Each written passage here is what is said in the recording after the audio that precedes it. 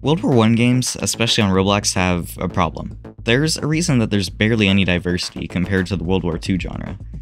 Even on Steam, how many relevant World War I games are there? Why is this?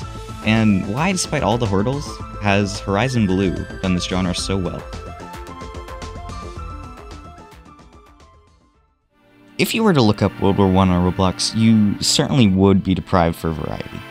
Really, your only two options are games with the most arcadey playstyle imaginable, and others on the opposite side that try to be more serious, all in look and feel like they were made in 2014. Absolutely no hate to any of these games. I have played each of them to death and will recommend them to anyone, but the lack of variety where each game falls perfectly into two categories is undeniable. Compared to the plethora of World War II variety you can play, ranging from the same arcadey feel I mentioned to some that are closer to Hell Let Loose than Roblox. Not to mention the entire aircraft and tank subdivisions that exist. It is genuinely disappointing to see. All of that's to say, World War I games were dealt a worse hand, and are vastly overshadowed by their younger sibling. Yes, it was a comparably smaller war, but that can't possibly be the entire reason for its lack of diversity between games. The truth is, they're just boring. Why would you want a bold action for the novelty of being historical when World War II checks the same box as well, with the addition of submachine guns everywhere? That's where you get the more realistic but underwhelming side of World War I games.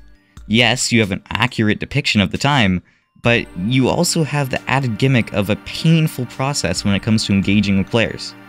There's a lot of World War I games with like 50 players that you'll find that fall exactly into this category. However, one notable one is Trench Warfare, which I think really punches above its weight class. This game takes the more realistic and accurate approach with solely bolt guns and pistols, but it tends to fall flat when executing on captivating gameplay. The gameplay with some of the top tier guns has you wait an excruciating amount of time between each shot, and that's not to fault it, it is one tap, but it does leave more to be desired. Game devs are smart though. They know what their audience wants, and so they'll add extra elements to the game that take away from the accuracy and playstyle, but increase the experience of the game. Entrenched takes a completely different approach and cranks the dopamine up to 11. Not only with their extremely fast-paced gameplay, but with Entrenched, only 3 out of the 9 classes have a bolt action, and one of them is a sniper class. Trenches takes a similar approach, with every player able to have their hands on a light machine gun if they dedicate a small amount of time to unlocking it. These arcadey-type World War I games are extremely popular compared to the more accurate World War I experience. And so, that leaves a void in gameplay. No game that could capture the accuracy of World War I and have captivating gameplay to reach an audience. I would argue Centaura is an exception. It has extremely fast-paced gameplay while also giving 95% of players a bolt action, though at the cost of your average life expectancy on some of these maps being 30 seconds. Now, we're going to need to put a pin in this for me to talk about something completely different. I love the game Frontline Karelia. I've been playing it for forever, though I still haven't unlocked some of the top tier guns, and it wholeheartedly is my favorite World War II game. It features a unique front of World War II, being the Winter War for Finland, and stands out from the other games with its emphasis on accuracy in the game. The gameplay also has this very unique feel. It's one of the slower paced World War II games, especially comparing it to the likes of D-Day and even Operation Overlord at times. It has a great mix of strategy and gameplay that doesn't really exist on any other games on Roblox. That's why I was incredibly surprised and excited to learn that they made a World War I game with very similar mechanics and gameplay to Frontline Karelia, though tweaked to better fit into a World War I environment.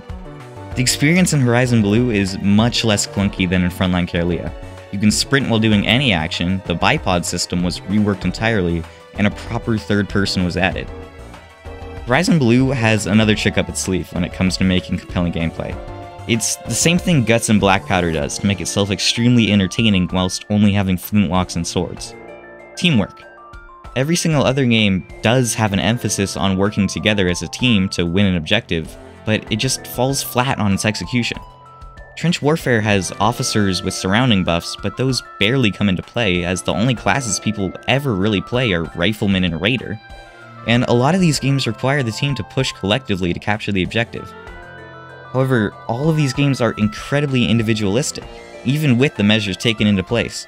You'll often see the majority of people in Entrenched not anywhere near the objective they're supposed to be on. Horizon Blue has the exact same system, requiring an amount of personnel to capture an objective. However, it does one crucial thing differently. Classes are limited. There can only be one machine gunner, rarely two, on the team at a time, as well as only 2 to 3 for both officers and the Grenadier type class.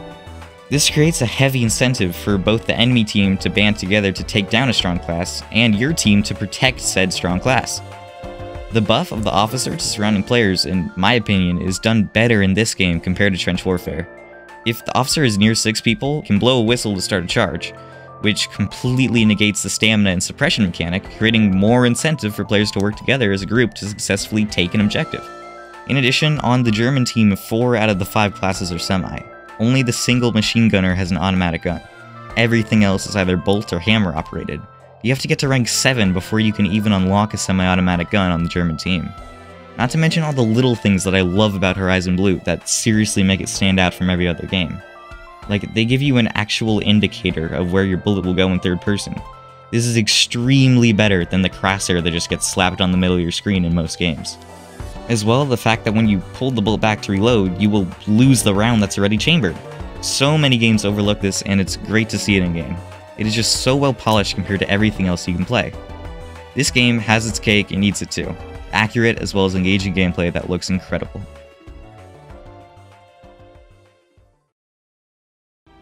Hey, if you stuck around here long enough, that means that you love hearing me rant about stuff I like in Roblox, so make sure you subscribe, because there'll probably be more of it eventually.